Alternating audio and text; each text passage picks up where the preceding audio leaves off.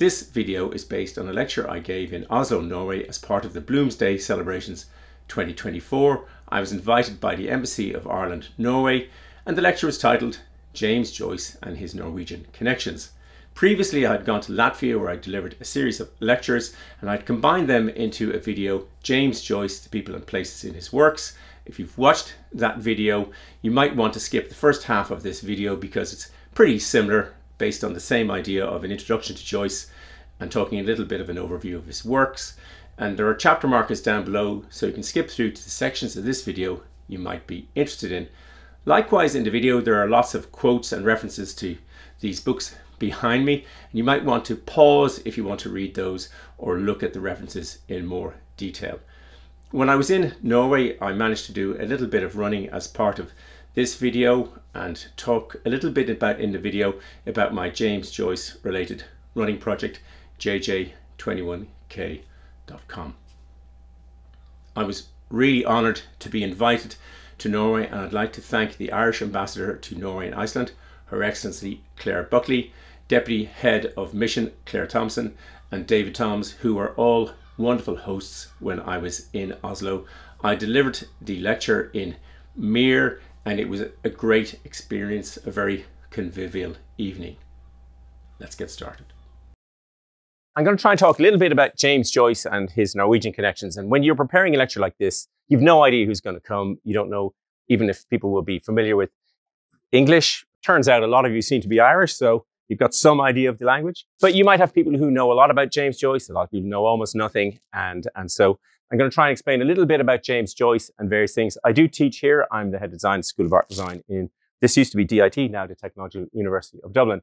And I've created a running blog called JJ21K. I'll explain it all in the progress. Discovered Dublin by reading and running. And that's essentially a bit about getting out more. And this slide is supposed to remind me that I'm casting my net wide, but there's no nets. I went out to Hope to photograph nets. Did you think I'd find a net? Anyway, the idea is that it's as wide as possible. So there's all sorts of stuff that if some of it's of interest, you could ask me later. That's essentially what I'm trying to do.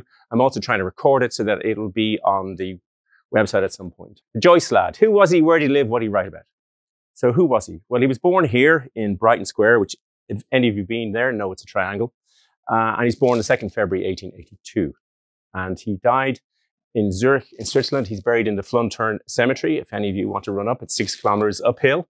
I took this afterwards. It's very, very, very beautiful. The tram goes up there to the zoo.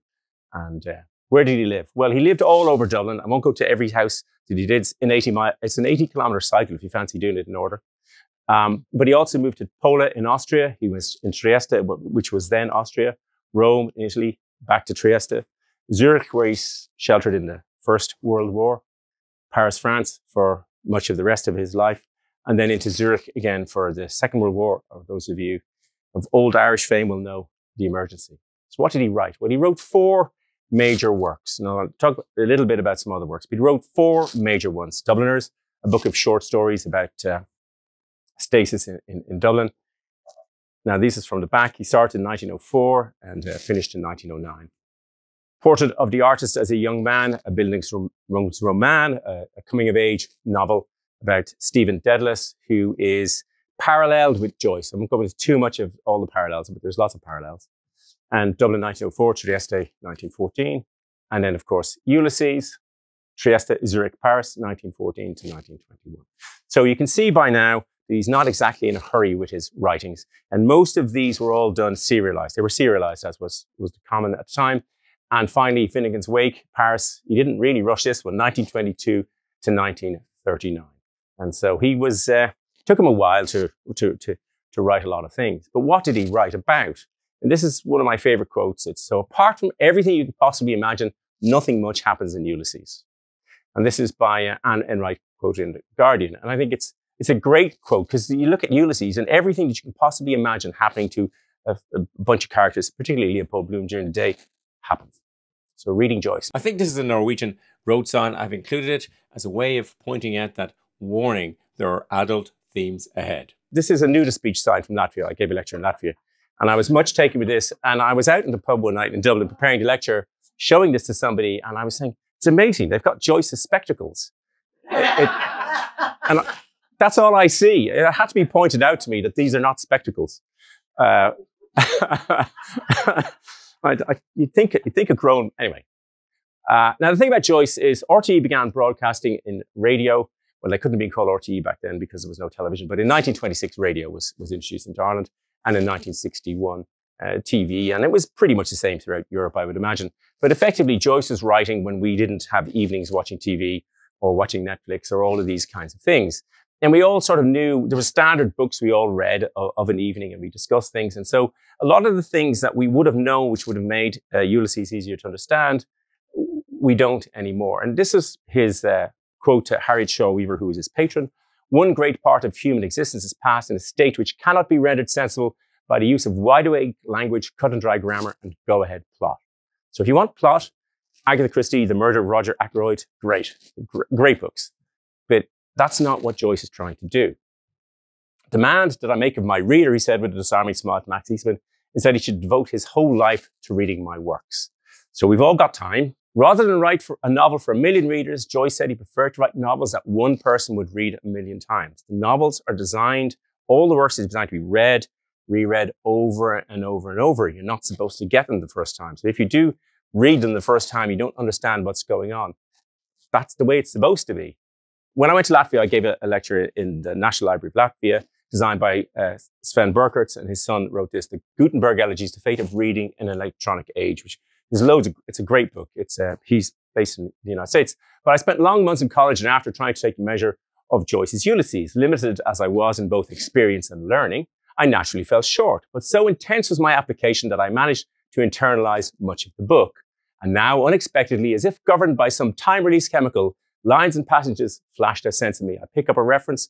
I grasp the real point of a joke or a pun. I see in some larger way that what Joyce was getting at. The once nearly unscalable wall of language has come down.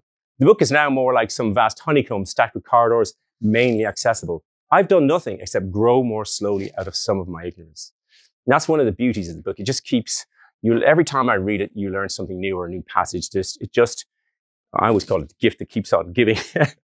But that's what it's like.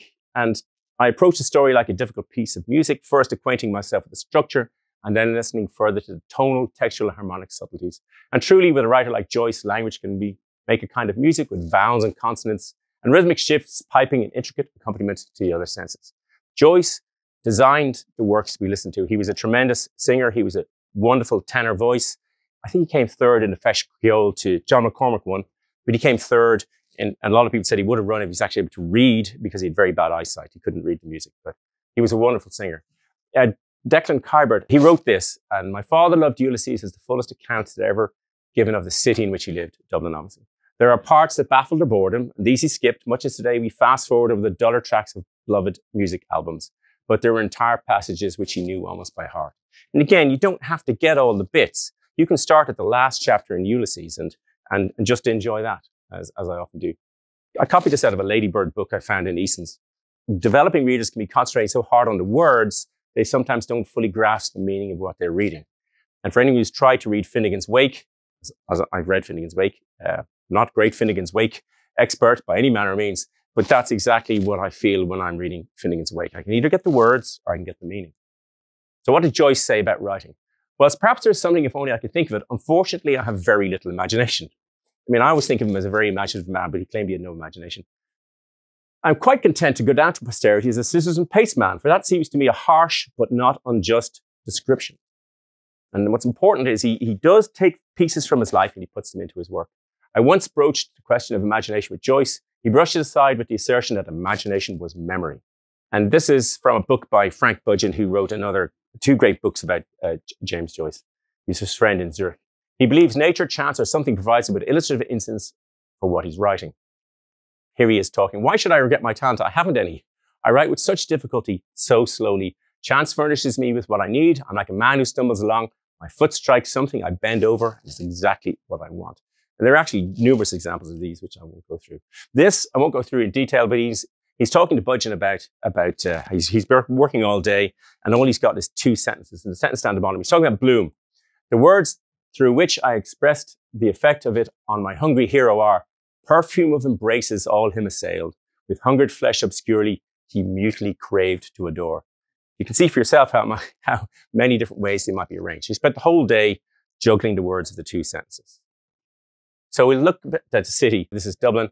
Vikings sailed up here, forming the city. There's almost no area of this map that hasn't been written about in Joyce. I wanted Joyce, if you were walking down the Universitätsstraße, to give a picture of Dublin so complete that the city one day suddenly disappeared from the earth, it could be reconstructed from my book. Now it can't. I mean, I've read Ulysses many, many times, and it can't. So he wasn't beyond a bit of hubris, was our Joyce lad. For myself, Joyce answered, and I think this is the one that gets it. I always write about Dublin because if I can get to the heart of Dublin, I can get to the heart of all cities in the world. In the particular is contained the universal. When you wonder why people around the world like Joyce, I think that's why. Lots of it relates to all of the things that we do.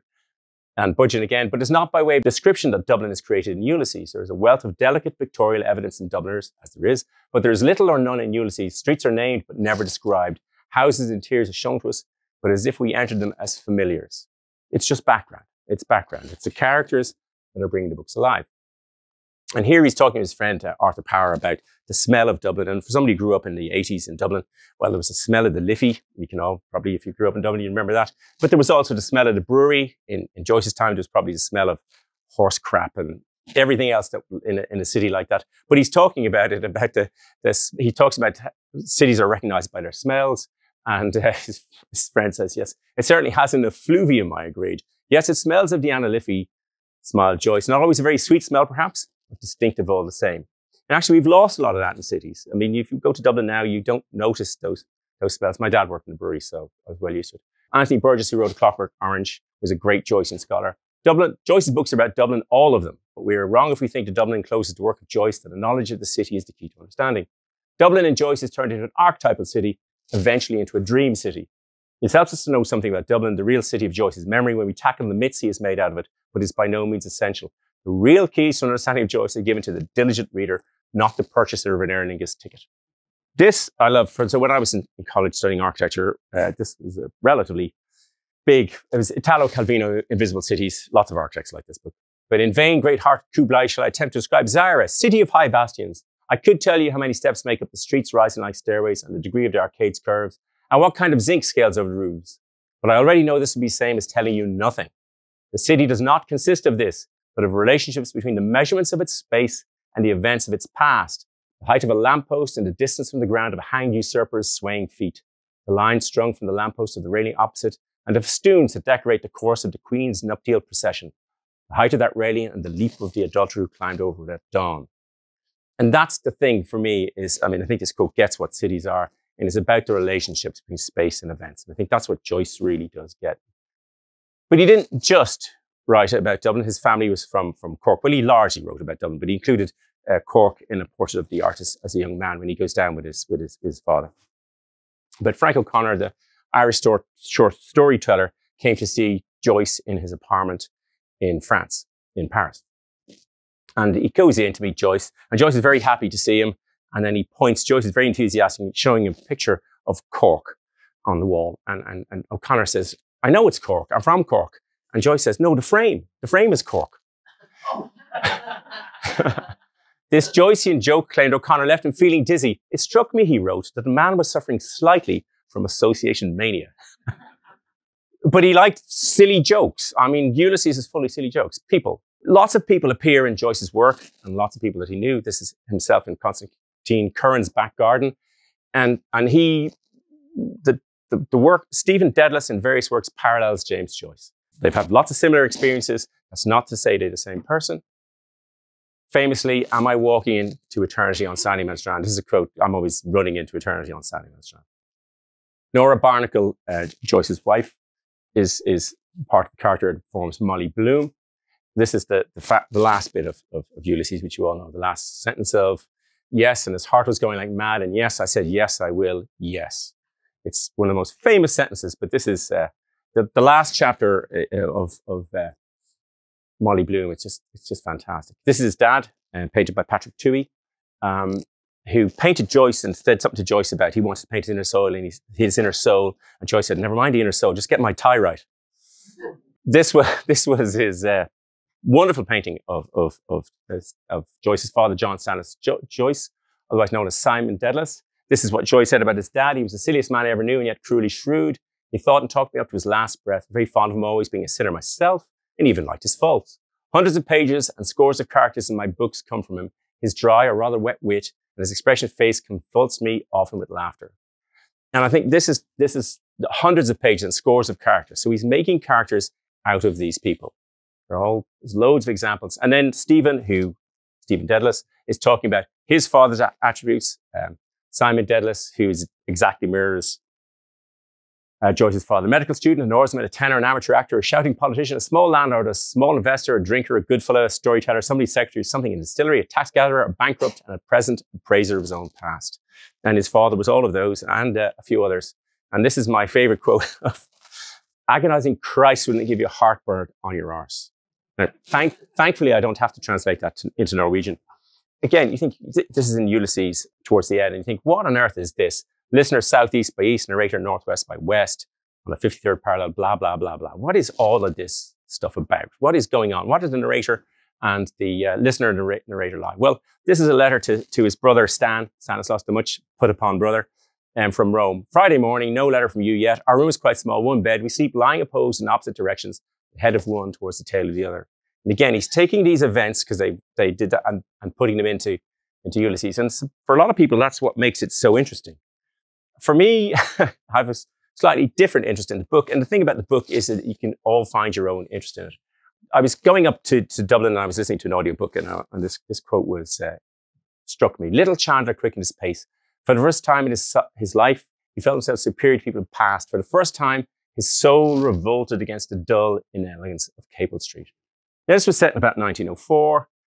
I started in the School of Architecture in 1980. It was around the corner. And I started writing this stuff in about 2014. And it struck me that it was dull and inelegant. I mean, it's not so bad now. I don't know how I managed to get the sun at Parliament Street, but it's still tool shops and sex shops, and maybe there's no huge difference. Discovered Dublin by reading and running. So I decided that Joyce had written about Dublin in 1904, and I was living in it in, say, 2014, and he tried to write comprehensively about it, and I would try and compare the two. And so I started running around. This is an old Ordnance Survey map of basically Ringsend. That's the modern equivalent with Artown Stadium.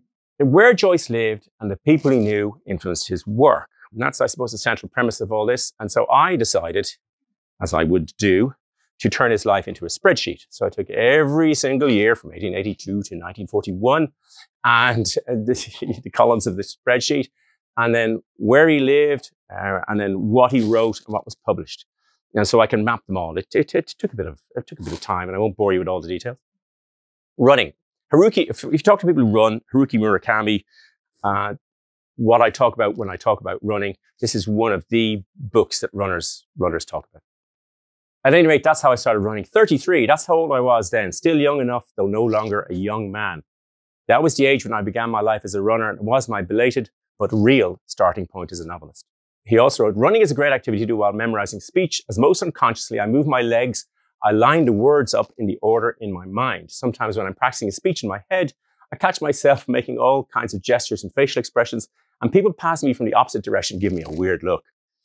If you'd seen me out this morning, that's exactly what was going on. It's a way of freeing up thought. A bit about the reading. Running is linear. Thinking is non-linear. And to make the same point, reading, well, it's a bit of both. Again, you don't have to read the thing in sequence. And I like this quote from Sven Burkertz. We don't shut ourselves off and turn the book on. We're never that silent or submissive. Our own sub-threshold murmuring continues. At times we find the two voices, ours and the author's, in dissonant parley. John is confessing his love for Maria, and we're simultaneously wondering if the back tire of our car is leaking. If John and Maria fade any further, we may get up and go to the garage. And I love that idea that there's all sorts of competing things that are going on all the time. And for those of you who like to listen to Ulysses, I recommend the ones by Naxos, read by Jim Norton, otherwise known as Bishop Brennan and Father Ted. And Marcella Reardon just reads absolutely beautifully. They're the ones I would recommend. And unabridged is the most important thing. So what do these blog posts that I run around and do? So this is all about in the heart of the Iberian metropolis. So I'd start with a passage of Joyce, and then I'd run around to see the trams in Dublin. Interestingly, none of these trams are going to the north side. That's a whole other banana. And Joyce's love of puns. The Horse Dublin United Tramways, because the trams went from horses to This one, right. Okay. So this one is usually, I'll explain this one a little bit. So this is about sounds and smells of Dublin. So if you look at this, you think, what on earth is going on here? Sea bloom, beast bloom, view my last words softly when my country takes her place. Blah, blah, all these must be the burr, nations of the earth. What on earth is going on there? Now, this is a small passage in the book, but it's easily explained if you read this. When my country takes her place among nations of the earth, then and not till then, let my epitaph be written. I have done. So most of you, or some of you, will know that that's Robert Emmet's last words from the dock before his execution. And so Joyce has Bloom standing on Ormond Quay. He's looking in the window because he sees a picture of Robert Emmet, and he's reading this. And meanwhile, he sees a prostitute coming along the road that he thinks, oh, I think I know her. So that's why he's turned in to look in the window. He's had too much burgundy. So he's feeling like, oh, it's getting a bit, trouble down in the engine room. And so then he decides, well, tram, cran, good opportunity coming, cran. I'm sure it's the burgundy. Yes, 1, 2, let my epitaph be written. I have done. And so he's taking all of these things in this tiny little passage. And it's where reading over and over, you start to realize what is really going on. And that, I suppose, is one of the things that interests me. This is about Guinness is good for you. This is from Finnegan's Wake. But again, you might be familiar with Guinness is good for you, but he's talking about money, business is business. So a lot of complicated puns going on. My dark blue, rain-drenched flower. So he wrote some very explicit letters to his wife, Nora, out of full jealousy, which I won't go into here. But he writes, Nora, my faithful darling, my sweet-eyed blackguard schoolgirl, be my whore, my mistress, as much as you like, my little frigging mistress, my little fucking whore. You're always my beautiful wildflower of the hedges, my dark blue, rain-drenched flower. He gets it all in like 3 lines. He got very upset with jealousy and rage and for another day. Good puzzle, we crossed Dublin without passing a pub, so I decided to do this one where I decided to cross Dublin without passing a pub. Somebody in a computer program worked it out very badly, in my opinion, in 2012 or something. So I thought, I'll give it a go. And so I went from where Joyce lived up in Cabra to where he moved to in Shelburne Road, and without passing a pub. And then somebody said, sure, you should have just gone into all of them. That's the solution to that. So I went into all of them. I researched every single pub, nothing like a challenge in Ulysses, and went to every single pub, all 33 of them or whatever it was. Equally distributed, I will say, between the north side, the south side, the east and the west of the city. And so I turned it into this thing, finding the most authentic pub for Bloomsday, which, if you want to know, is Mulligan's. I did this thing, which is I am a. So there's a thing called geotagging where you run and make patterns, and I decided I'd do Joyce. Long story short, I ended up writing the words I am a because it's on Sandymount Strand. This is all reclaimed land. It's where Bloom wrote into the sand I am a in the Nausicaa episode. Now, of course, he didn't because Bloom does not exist. Let me be the first to spoil the novel. But Bloom does not exist, nor does that exist. But they're both ephemeral. Bloom's was washed out by the tide, if indeed it ever existed. Mine was just captured on Google. No one ever saw it. It was a long story about how to do it. But for some reason, I decided to turn all of Joyce's works into half marathons. And in doing that, and I've no idea why I did this, but it seemed to make perfect sense to me. But the idea was that you would I'll come to this one to get a bit more complicated. But what I wanted to do was to go from the Tower in Sandy Cove to the grave in Glasnevin, essentially where the action is, but in somewhere that makes it for an interesting run. Dubliners, where Miss Sinico was killed in Sydney Parade, because Dubliners is partly about death, and moving westward to the Wellington Testimonial, commonly known as Wellington Memorial in Phoenix Park. And then a portrait of the artist as a young man, and you'll see. So Joyce ran in this park. This is in the early days of me trying to do some shady footage, but he grew up around the corner in part, and then ending up at the end of the wooden bridge, which is this very scene in Clontarf. Finnegan's Wake is the most complicated book, is the easiest of all of the ones to do. River Run past Even Adams by Swear Shore and Bend of Bay bring us by Commodious Ficus of recirculation to Hope Castle environments. The route was practically there. Those of you who know Finnegan's Wake, it wraps around in itself. So if you want to do it again and run a full marathon, you simply run back. I haven't done that yet, but it's beautiful. It's a beautiful run. And so I created this website, and then I got my friends at a company called Unthink to redesign it. And so it's got it's JJ 21K for the 21 kilometers. Some, books you have to read to go through it. And then there's some go to writing and then running. It's a bit like the 3 R's with the W for the writing. And so various stories. So these are the main works. But then there's one about Pride of Calp's Rocky Mount, The Raven-Haired Daughter of Tweedy, which is about Molly Bloom and all of that sort of stuff. There's a bit about running that I need to update. And then there's videos down here. So the running into eternity on Strandymount Strand or running around Blackrock Park. And then there are various routes, 1 kilometer, 5 kilometer around Belvedere, the various longer routes and things like that. And people do.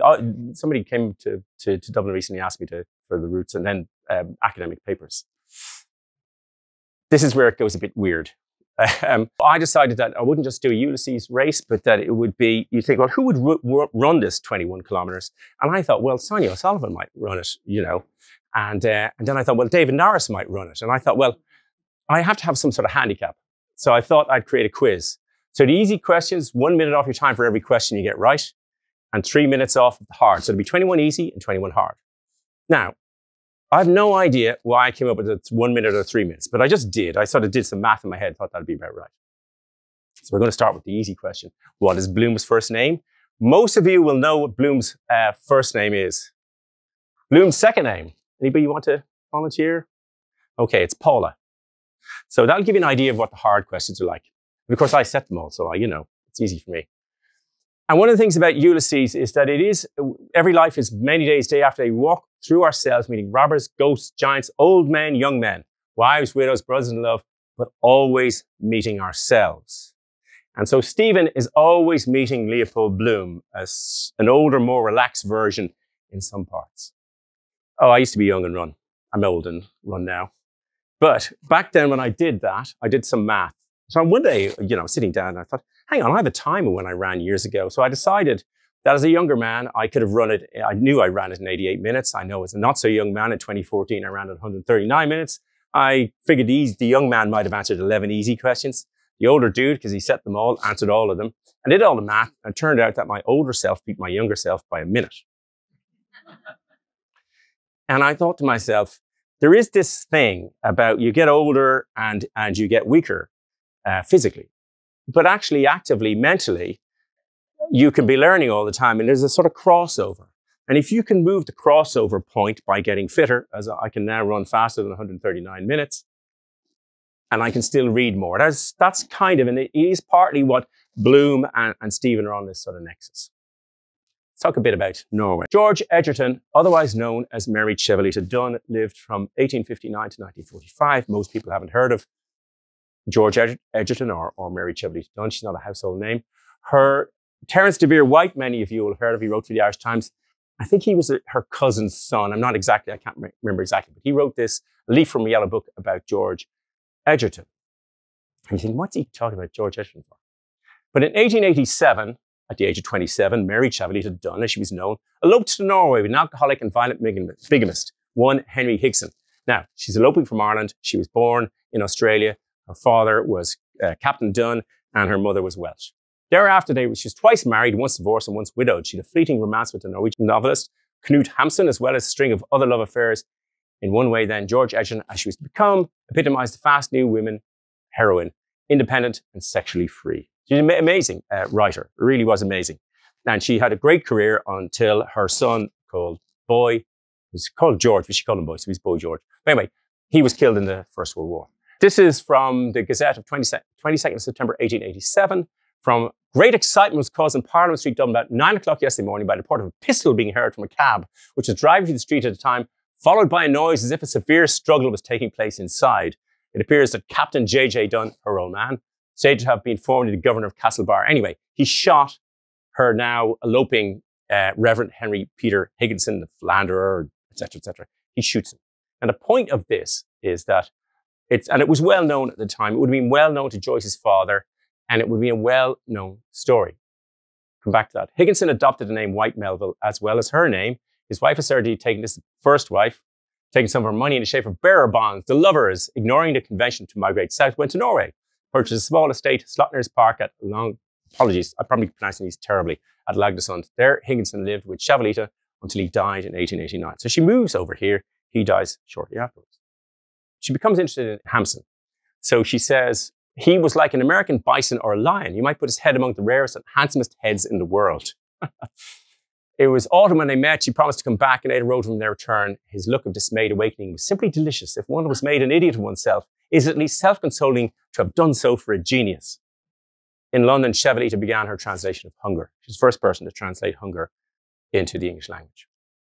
So it's 1890 now. Now, Joyce was born in 1882. Oh, it's interesting. I was reading it the other day, reading part of it. Paul Auster, who died recently, said, Hunger, our portrait of the artist as a young man, is an apprenticeship that's little in common with the early struggles of other writers. Now, he talks about Stephen Dedalus and this, but I found that these passages seem to me very similar in tone. So this is from Hunger. A brutal red-hot anger flared up in me. I fetched my parsley in the entranceway, clenched my teeth, ran into a peaceful folk on the pavement without apologizing. When a gentleman stopped and reprimanded me sharply for my behavior, I turned around and screamed a single meaningless word into his ear, shook my fists under his nose and walked on, appalled by a blind rage that I couldn't control.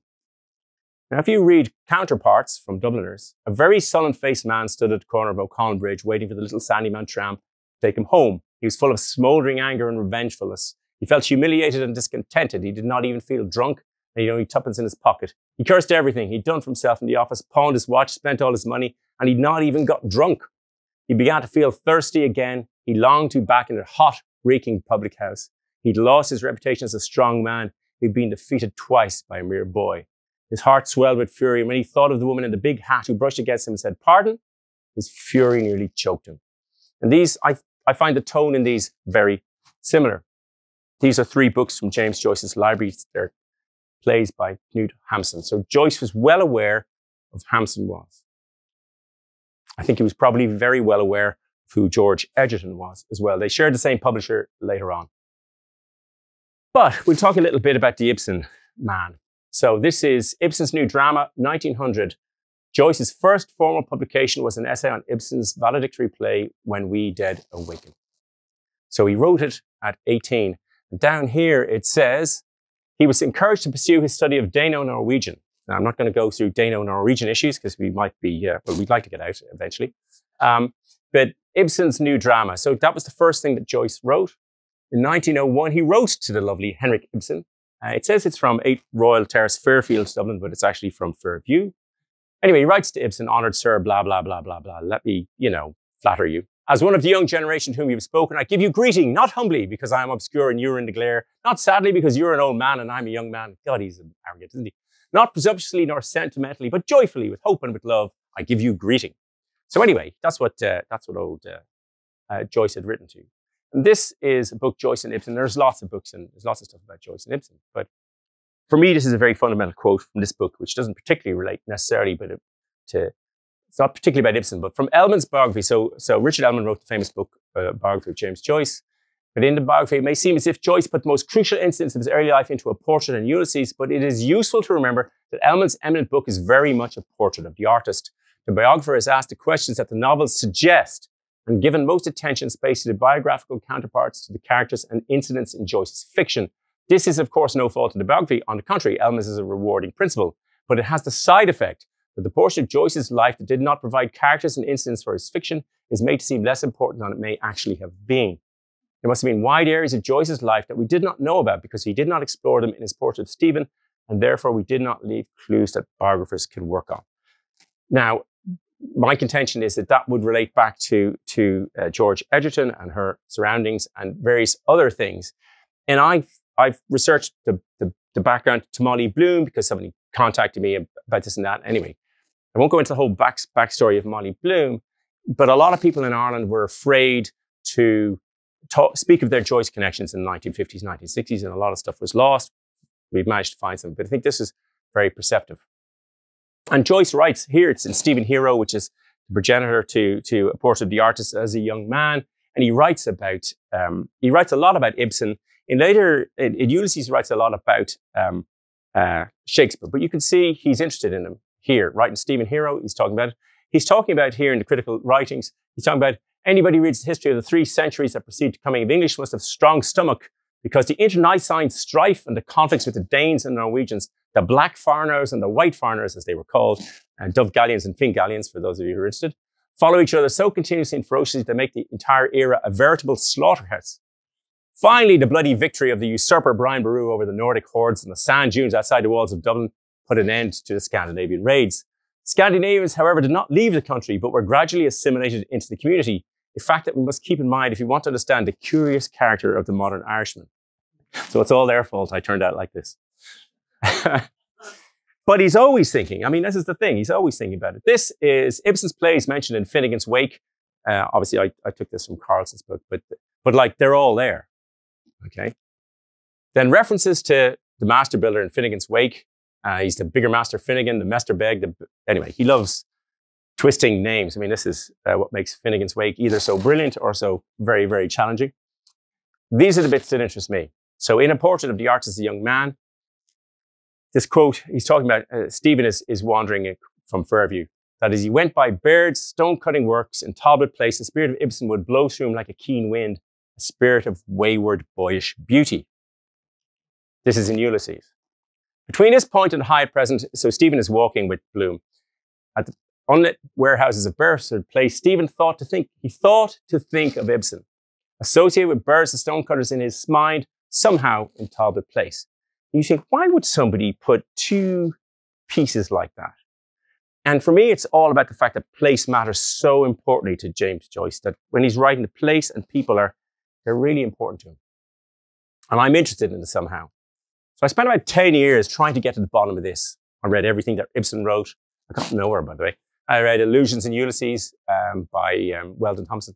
These are great books, by the way, and they're fantastic resources. I read this one, Don Gifford's book on Portrait of the Artist as a Young Man, and on Dubliners, Ulysses annotated for, again, by Gifford and Seidman. It's a great book, another great book. This came out recently, annotations to James Joyce's Ulysses. And I read every single one of these and all of Ibsen to try and get to the bottom of this. And I went up and down the street and I read Tom's directory from, well, all the period in which Baird's, I've read Tom's directory before he arrived. Anyway, they're all suggesting there's stonecutter numbers and there's a master builder, When We Dead Awaken. And as far as I'm concerned, they're all clutching at straws.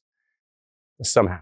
Joyce liked portmanteau. He liked to put things together. Nothing is quite clear. Plateau Plain of Grange Gorman. I work in Grange Gorman. And the Plateau Plain is Plateau and Plain. He's putting words and places and all sorts of things together. And this dude is Baird MacIver, or Emer, King of Dublin. They were employed from the leadership of the Viking town. And I'm absolutely convinced that's why it's Baird's Stoneworks. That's why. And also, Baird comes from bard, which is a poet. The Gaelic word bard. It's common in Ireland, Scotland, and the United States. We're much bigger, as you may have noticed, on the United States, which is kind of nice. This quote, I think, sums up Joyce in lots of ways. Everything I've written is most minutely connected with what I've lived through. If not personally experienced, every new work has had for me the object of serving as a process of spiritual liberation and catharsis. For every man shares the responsibility and the guilt of the society to which he belongs. But of course, Joyce didn't write this. Ibsen wrote this. But I think it's prescient. So the next steps for me in this mad project is to, well, I got a knee operation a number of years ago. I needed to lose weight. So if you're looking for a good surgeon, I can recommend one. This is a collection of books that, you have to read a lot if you want to, these are all the books just explaining Joyce's life and his Tweety Bird, obviously. And then there's Tom's official directory, which is essential. It's directory of everything that's in Dublin. That's from 1903. And these are all the books just beginning to explain Ulysses.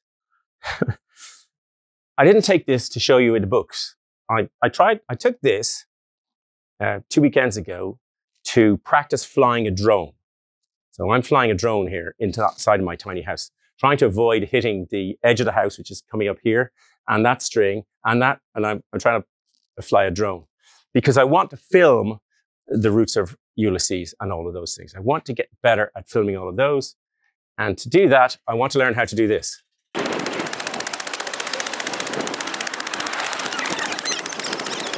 It won't have to run that fast. But that's the next step, to do something like this, to film Ulysses. I've got a bit better since the previous. I hope you all know where this is. This was this morning.